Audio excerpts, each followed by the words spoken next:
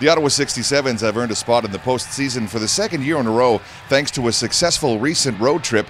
Head coach and GM Jeff Brown says the team is excited for this playoff opportunity.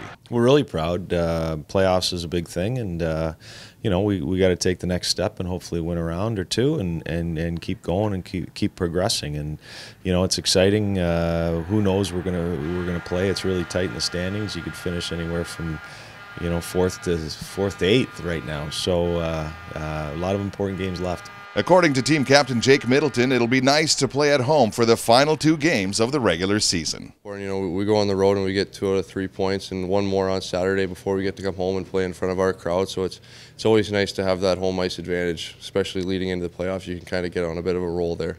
Ottawa closes out the regular season at TD Place on March 16th as they host Barrie, followed by 67's Fan Appreciation Night on March 18th as they welcome Hamilton.